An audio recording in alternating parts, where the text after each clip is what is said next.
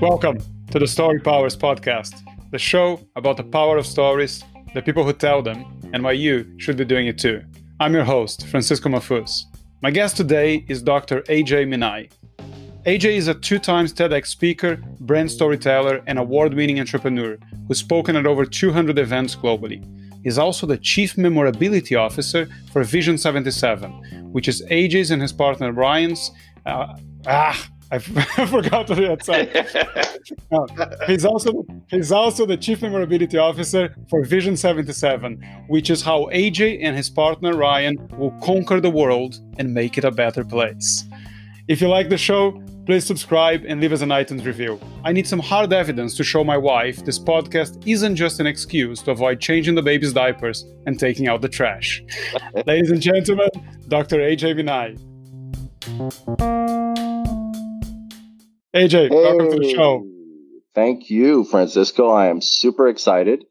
I have a lot of admiration for anybody who's found a suitable excuse to avoid diapers and taking out the trash.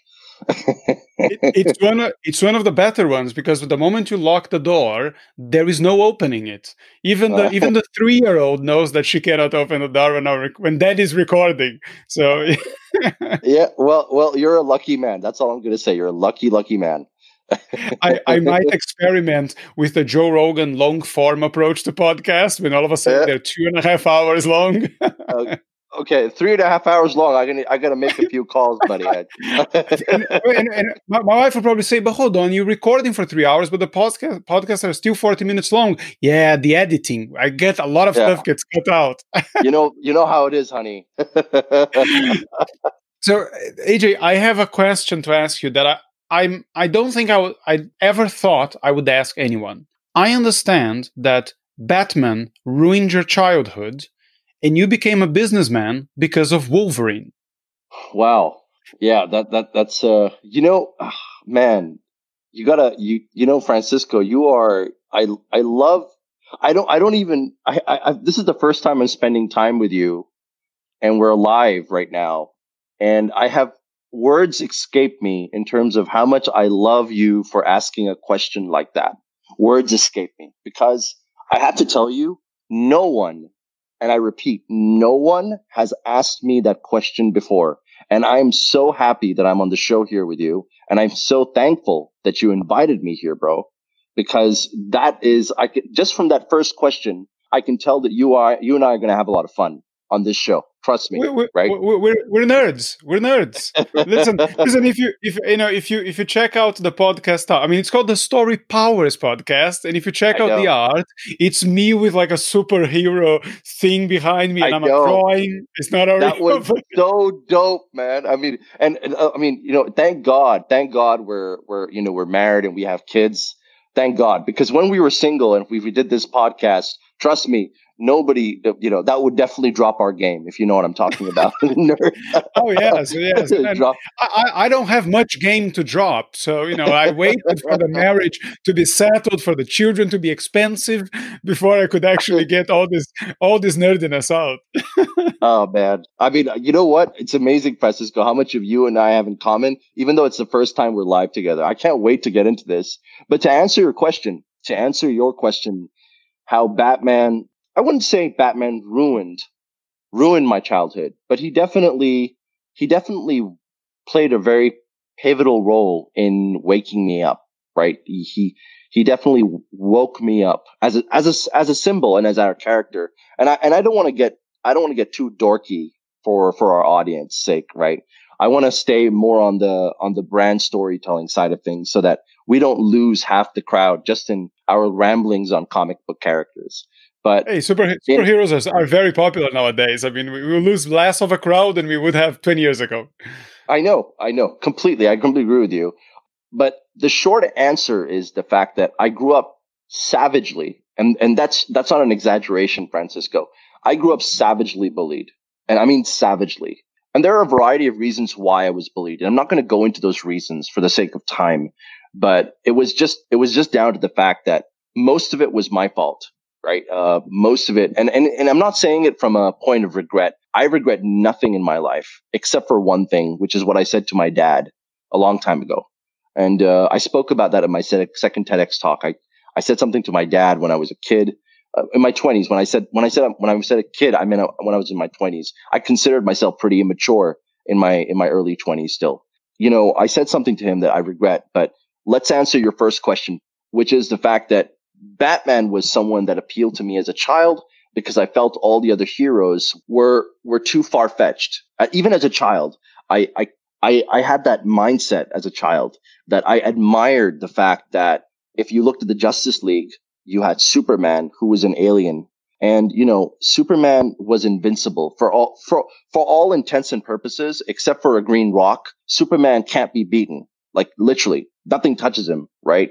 Then you had, other characters. Each character in the Justice League had something over the top about them. The Flash, moving at supersonic speeds or possibly even faster. Wonder Woman, a woman that's stronger than any man, et cetera, et cetera. You know what I mean, right? They were all characters that if you were a kid like me growing up, and I'm sure, Francisco, you identify with this, I used to ask myself, could I ever be any of these characters? And the answer would be no. You can't be any of these characters. But as a child, you still have a childish imagination. As you get older, one would hope that you retain your childlike behavior, because that's very good. There's a huge difference between childlike and childish. I always encourage my participants and my audiences and my clients to remain childlike, because it unlocks a level of creativity in you. But being childish is something that you grow out of.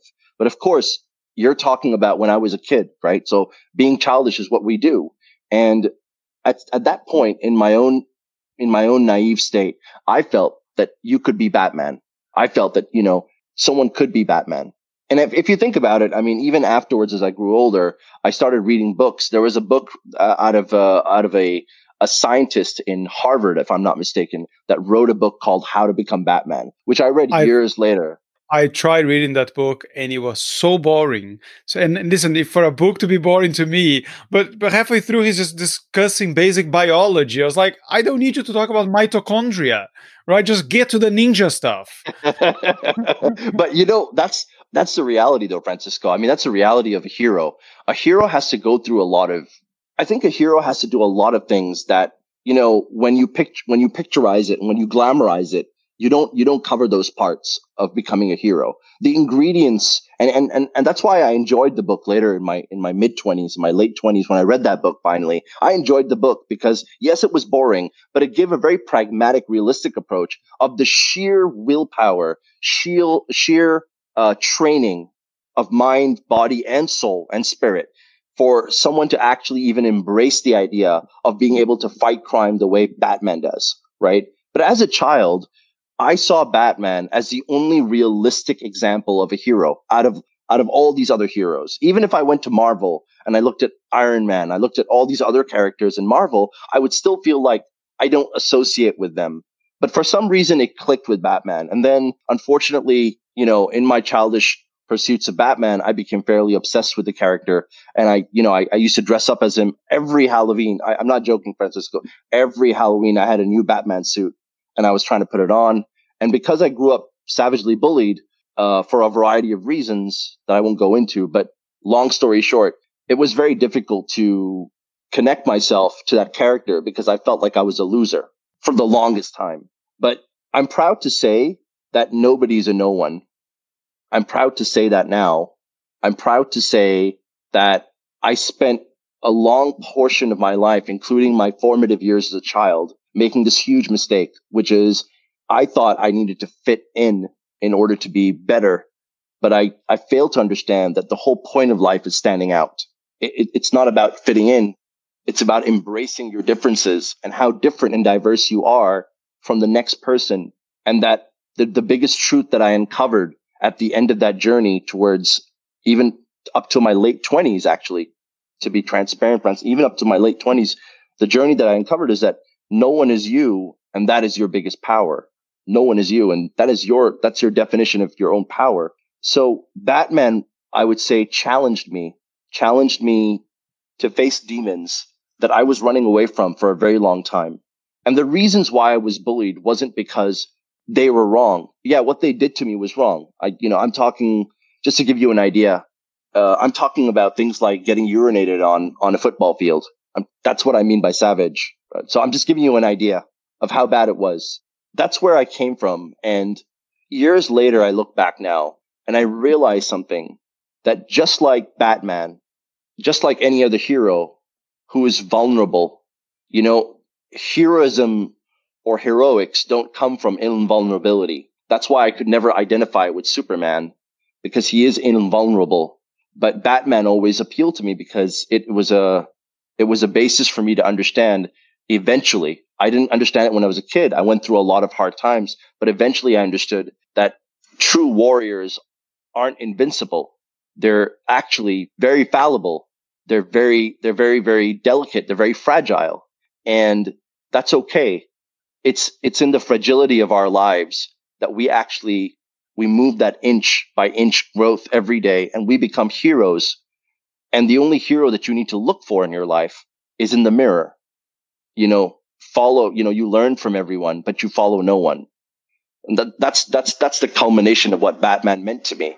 I'm sorry if it was long-winded, Francisco, but that was Batman. Listen, it's Batman. I'll forgive Batman many things. Well, apart from maybe having become Ben Affleck, but I think that one is out of his hands. So as you said, one of the things we wanted to talk about, and when I reached out to you was specifically because I wanted to talk about brand storytelling. But the one thing I wanted to ask you before, because storytelling has become a buzzword. And one thing I do come across a lot, not only on social media, but everywhere, is everybody loves tagging on the term storyteller or storytelling to stuff they do. So what I wanted to ask you was, what exactly is brand storytelling and what isn't? Right. That's a brilliant question. And I'm gonna answer part of the last question in this question as well. With when you mentioned Wolverine, I'm gonna bring that into the answer here. But from a technical, let's go into the technicalities. Sure. Brand storytelling is the ability for people to understand one statement from a more scientific point of view. People have become brands and brands have become people, right? So brand storytelling today, in this age of digital, in this age of disruption, in this age of having to stand out in an ocean of saturated industries, saturated campaigns, saturated ideas, because we live in an age where we all understand that there's no such thing as an original idea in reality. There's no such thing as an original idea. Everything is kind of a buildup from another idea now. And that's thanks to social media, thanks to the world that we live in, that we like to call globalized. But thanks to COVID-19 is now becoming very quickly hyper-localized. We realize that now more than ever, storytelling, whether it's for a personal brand or it's for a corporate brand, storytelling will be the key to unlocking a variety of different levels for your business. When I say business, I mean, I've always kept that mentality in my life, at least till from my mid-20s onwards, right? As an entrepreneur and somebody working in corporate for companies large and small around the world, and then finally becoming an entrepreneur that I am today. I've always believed that the word brand doesn't apply to just businesses. I believe Francisco Mahfuz is a brand. I believe that Dr. A.J Minai is a brand. And it's not about, when I say brand, I don't mean it from a glam point of view. I don't mean it from a dibs vanity point of view. I mean from a discipline of building your level of excellence in life point of view. That if you were to carry yourself at all times with this self-awareness that I am a brand, then you will do everything with an extra mile in it. Because just like you want to interact with any other brand, whether it's a food delivery service that serves you well, whether it's going to the cinema and seeing someone who attended to you really well, whether it's, getting on the phone and booking a flight or going somewhere or booking a hotel reservation, and you realize that, wow, that was an experience that really stood out in my mind. Again, there are so many hotels that we're going to stay at in our lifetime. There's so many vacations we'll take. There's so many people that we'll meet. How does one stand out? How can you leave people and brands and things in your life better than how you found them? And I think that is through brand storytelling. That's what I call brand storytelling. Brand storytelling is the ability to create impact in your words and your actions. And that is why I've positioned myself as a Chief Memorability Officer, because in my mind, storytelling is the key to unlocking how a brand or a personal brand even becomes memorable. And that is the equivalent of standing out of thousands of different, people standing next to you or companies who are your competitors. So what brand storytelling is an expression of the essence of your core, but simplified in a way that people remember it. So it has to be a story. And of course, we're not gonna make this into a saintly movement. Brand storytelling is also a revenue technique. I mean, we shouldn't downplay that aspect. One thing that I find very interesting about a lot of the storytellers that I've come across is that there are two very clear segments of storytellers in the world. There are the storytellers that have played storytelling to the point where it's become very salesy. They're using it purely from a marketing funnel point of view. And they've become overwhelmingly obsessed with how I can use stories. Unfortunately, I don't mean to be crude, but how I can use stories to falsify or dupe people into believing that my product and service is the way to go. Right. And I say that that's one school of thought, that they believe that you can use storytelling as a new spin instead of using sales as you used to in yesteryear. You no longer sell, but you make them buy. That's one camp. And then there's another camp that goes the exact opposite, which is very altruistic, that believes that storytelling is something of a sacred movement. It's a sacred thing, that it comes from wisdom. It comes from spirituality. It comes with mysticism, that stories of old were told. And that's how generations carry that torch, which don't get me wrong. They also hold their own rights. They have their own perceptions that are correct in their own ways. I'm not negating either side, but I am saying that there are two very clear demarcations. There are two different camps. And I feel like at times there are very few people in the middle. I identify myself as being in the middle, because I think you need to strike a balance. You need to strike a balance where you are authentic as a storyteller.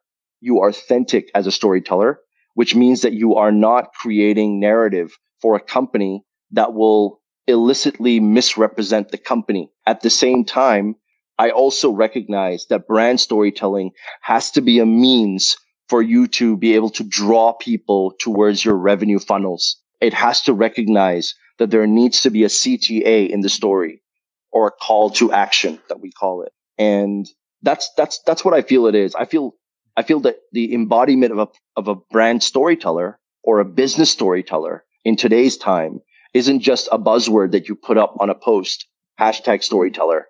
I believe that you need to go through an actual process, and which is why we have tools like the SMC, the Storytelling Model Canvas.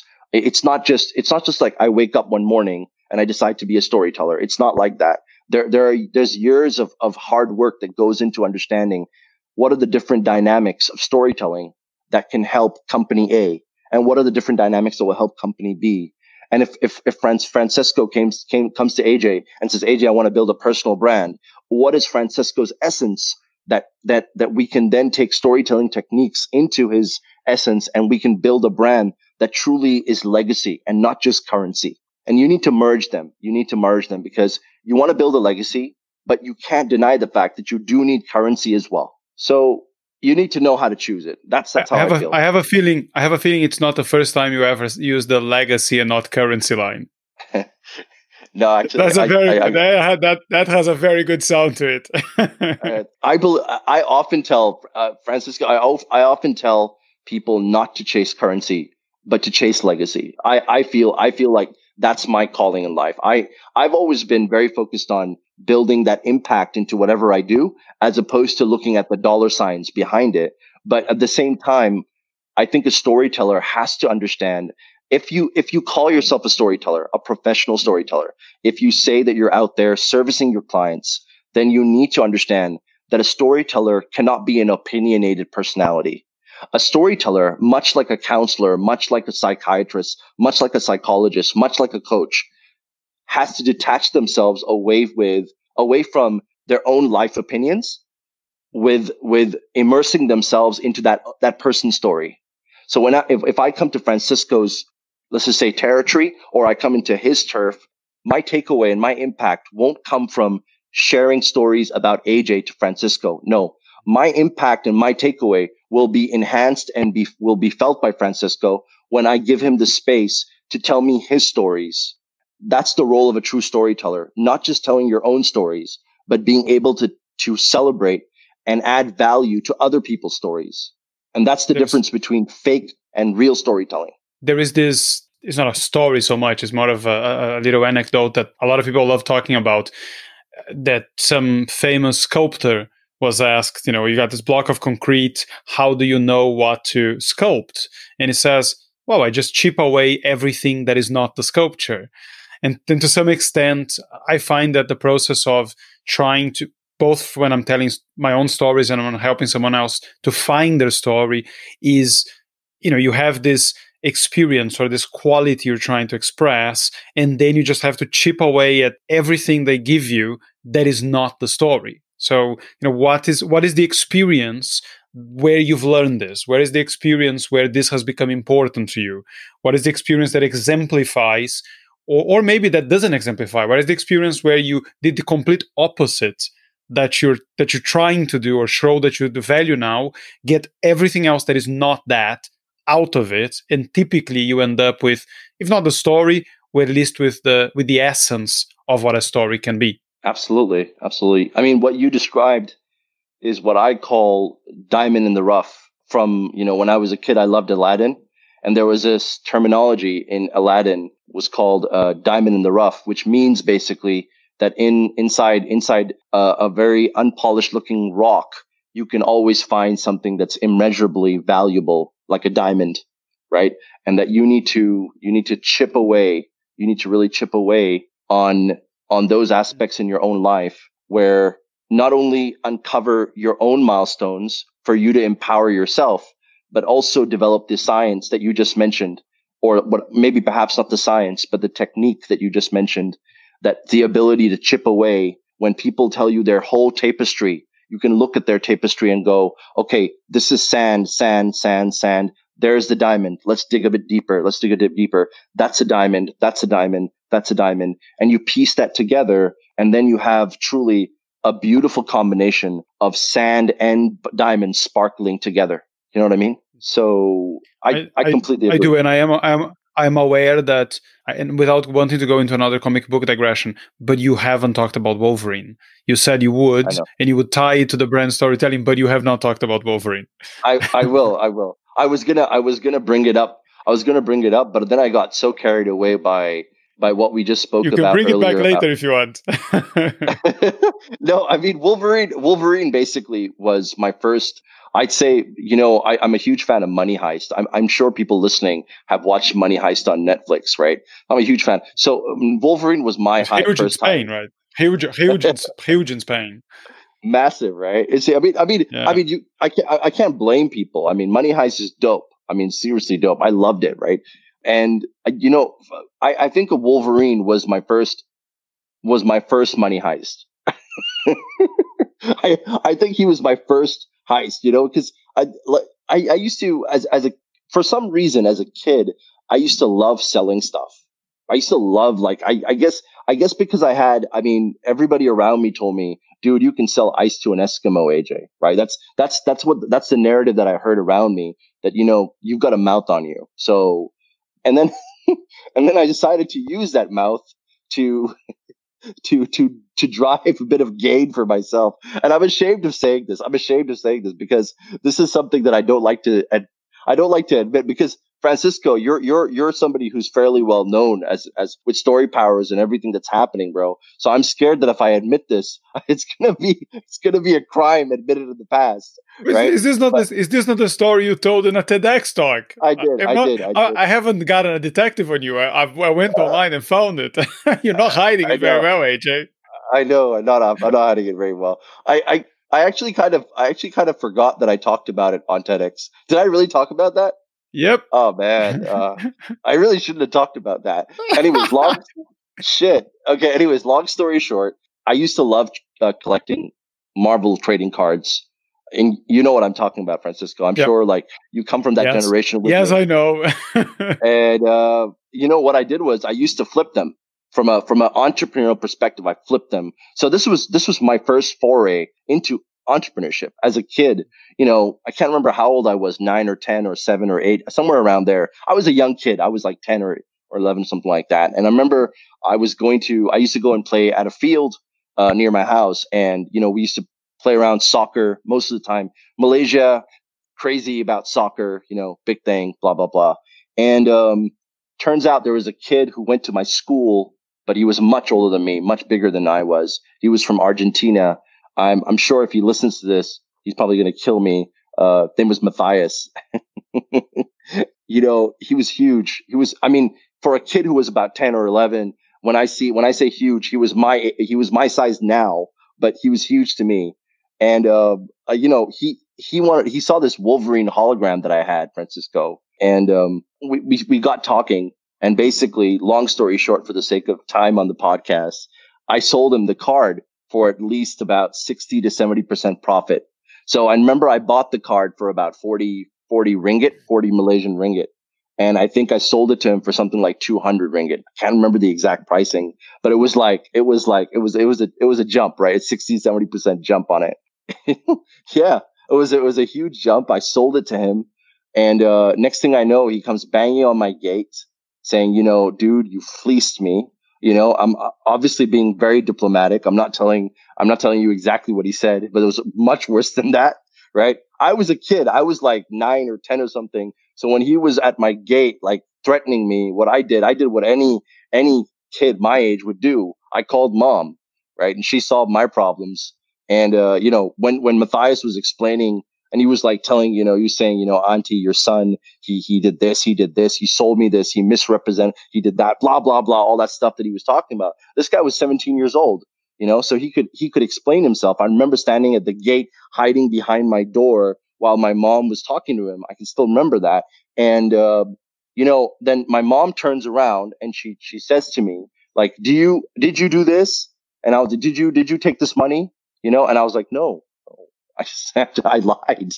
No. And I swear, Francisco, the money was in my pocket. When I said no, the money was in my pocket.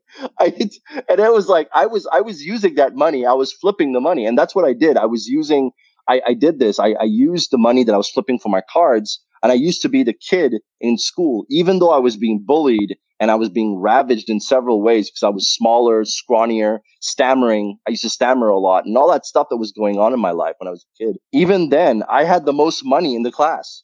I mean, everybody else was getting pocket money for like, you know, $10, $20, $30. I used to walk around with like $200 in my So what you're saying is that your empire started with a crime.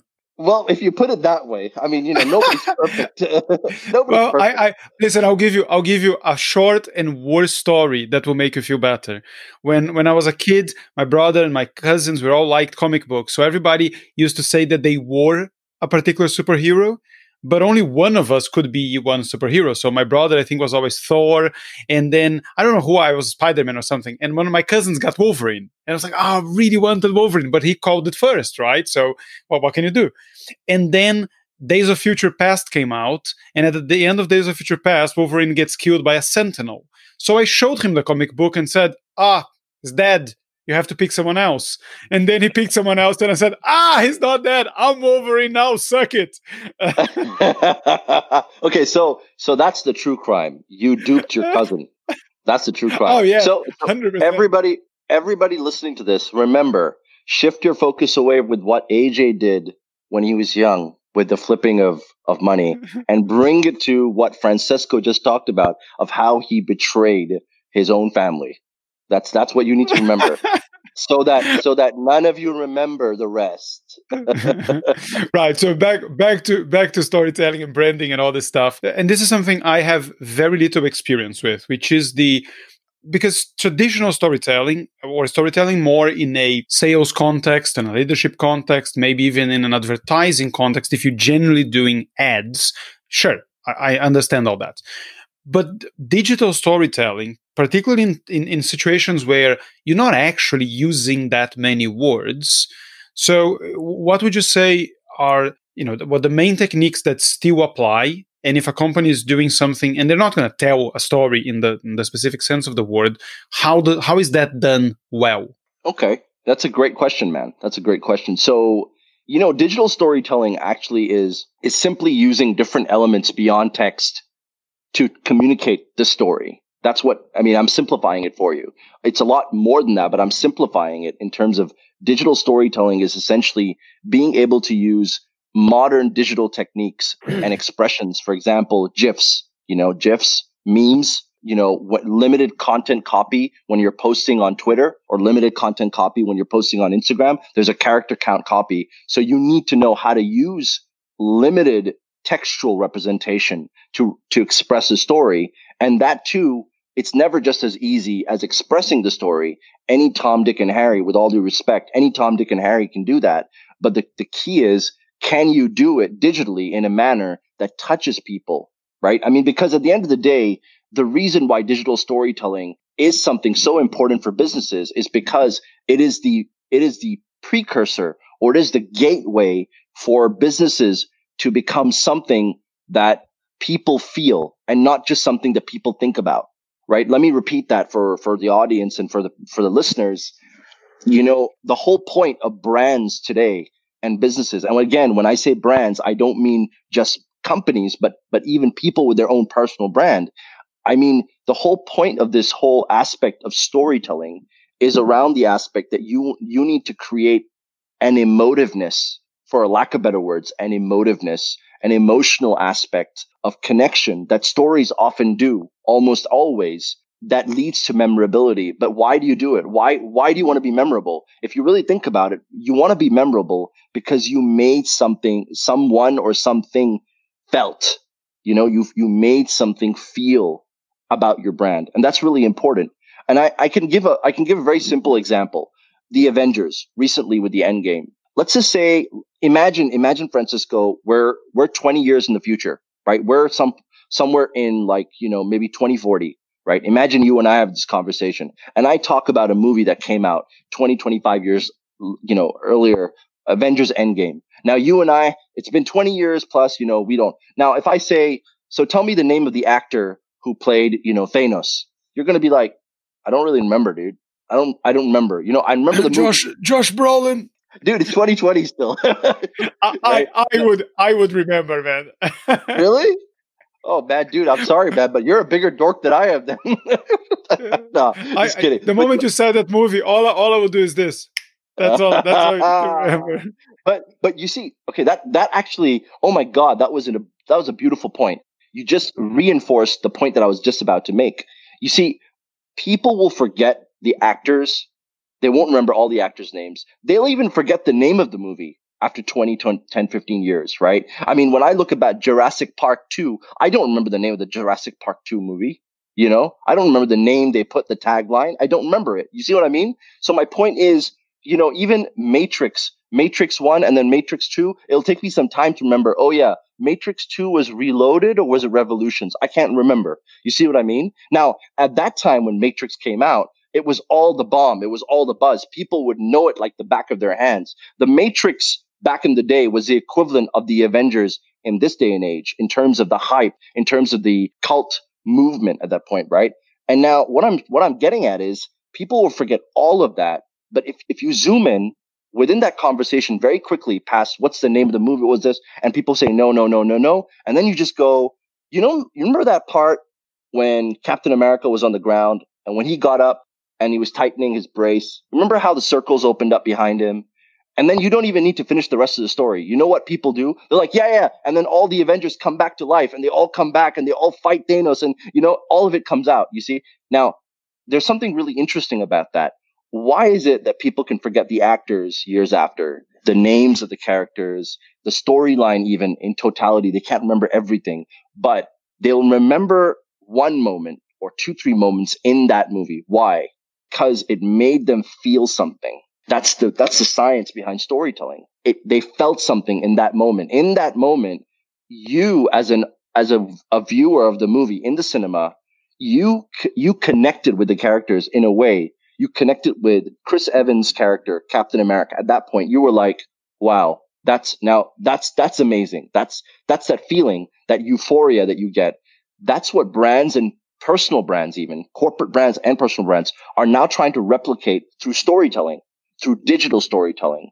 And you can do that in a variety of different ways. You can do that through GIFs, right? It's a simple flash in, flash out of 3-4 images that are just looping that can drive home a certain point. For example, unfortunately, I hate to use this example because it's a very sad situation that's taking place with the whole George Floyd situation around the world, around Black Lives Matter. And it's something that's very close to my heart because it has been going on for too long now in the world. Racism should have gone extinct. It's what happened to George Floyd should happen to no one ever, anywhere in the world, irrespective of the color of their skin. And right now, unfortunately, the battle that African Americans are fighting is a battle that should have been won decades ago. It shouldn't have existed for this long. You know what I mean? But to just give you an example, there've been several GIFs and memes and all sorts of different sort of things that have been popping up on our WhatsApps, right? And our Telegrams and all this stuff. And if you see some of these GIFs, they actually showcase a story just in 3-4 loops. I mean, the GIF is only for 4 seconds long, 5 seconds long, but it tells a little story, right? Another example is limited text copy. I was once approached by a memorial house, a funeral service, and their owner had passed away. The father had passed away and the son was taking over in the business. And the son asked me in the middle of our conversation, what's something that I should put on my father as something that actually brings people to understand that this man had saved and helped thousands of people, even when they couldn't afford coffins, when they couldn't afford a burial ground. He was there to help them. I want to embody that. I want to put something nice on his stand there. And I said, what if you just put the soul that tried? The soul that tried. 4 words. Now, when you hear that, Francisco, it makes you feel something. I mean, imagine you walk past someone's grave and you looked at their name and you looked at the years that they lived, and then you just see these 4 words, the soul that tried. And the story builds up in your mind on its own. Even if it's not the real story, but it definitely creates a landscape in your mind. And you start to imagine what type of man or woman would have this person been for them to have such a beautiful eulogy, but it's just a short 4-word eulogy. And it leaves so much to the imagination, but it takes you to a positive place. It takes you to a good place. So digital storytelling is the ability to understand modern digital techniques and disruptive funnels, disruptive technologies, disruptive little nicks and knacks that we have, how to use platforms disruptively, from TikTok to Snapchat to LinkedIn.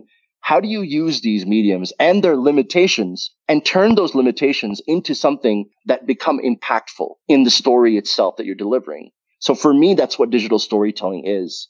It's the ability to be able to have a digital backbone, but to understand the emotive storytelling techniques on top of that backbone and playing and celebrating with their weaknesses and their strengths on each platform accordingly. You gave a very beautiful example of what someone could put on their grave. And I remember that I used to work with a guy, and the joke in the office is that when he passed, his grave would say, he did everything wrong. Okay. All right. You guys are just mean now. Francisco, come on, man. I see. Listen, this is a theme now. It's becoming a theme in my show. I tell the guests often, you bring the wisdom, I'll bring the nonsense. No, but it's cool. Something I want to pick up on something you said about the very minimal elements you need for a story, and this is something I heard, I believe, from Park Howell, who has a podcast called The Business of Story. Yeah. And he talks about the caveman story. I don't know if you heard this one. Yes, so this is the caveman story. There's, for the audience, it's just 3 parts, as most stories are, and it's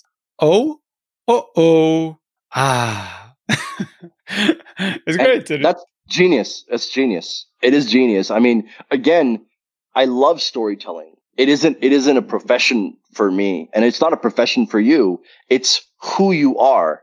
A storyteller isn't, I mean, don't get me wrong, Francisco. I'm not saying that it's, and what I'm saying at this moment isn't an excuse for everybody to get off their bed and go, I'm a storyteller. No, that's not what I'm saying. I'm not saying it's an excuse for that. I'm saying that there are some people that innately love stories. They innately love it. They enjoy it. Whether it's in the middle of a Zoom call for a very important business meeting, or whether it's just in a grocery store in the waiting line on the cashier. But there are just some people who truly love to listen to stories because that's how they learn. There are different type of learners in the world. There are auditory learners, there are kinesthetic learners, there are all sorts of different learners. And I believe a type of learner is the learner that really enjoys listening to other people's experiences and their adventures, their stories per se.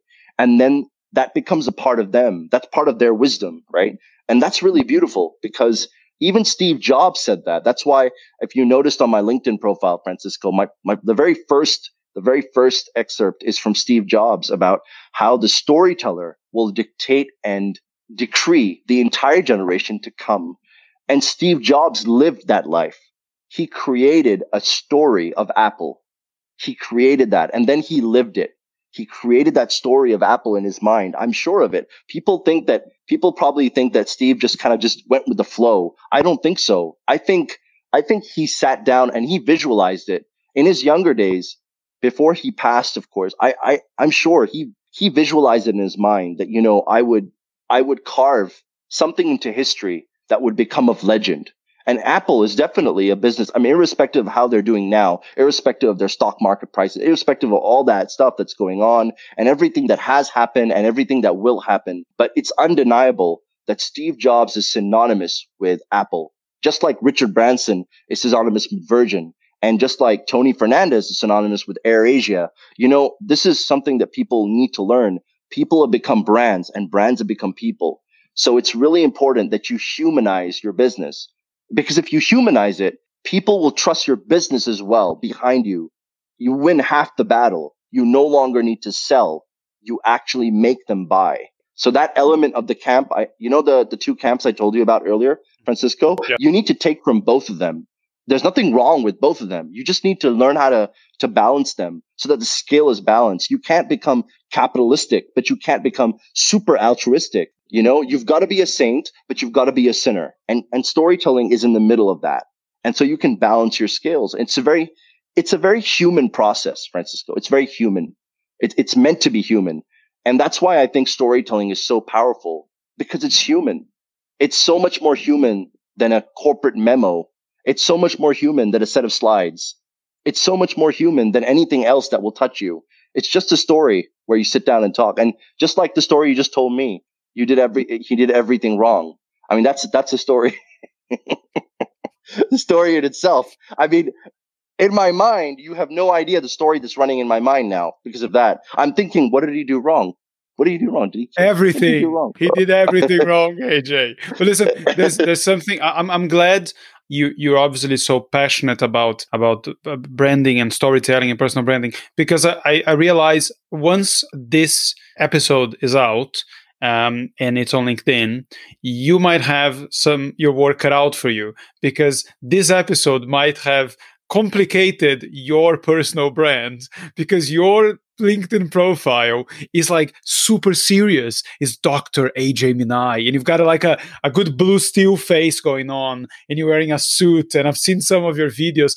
You're kind of always more on the serious side, and I thought that there was something wrong there when I found out that your company, one of your companies, Subtier, referred to you as the silver surfing goofball. I was like, hold on, the silver surfing? I mean, this is a pretty obscure reference here, right? So someone will listen to this and go, wow, this is not the Dr. AJ that I imagine. No, sorry, dude. And you know what? You're not the first one who said this. So this is the first, not first on this show. You're not the first. You're not the first person who's actually had a conversation with me and raised this up. Like, dude, I don't get it.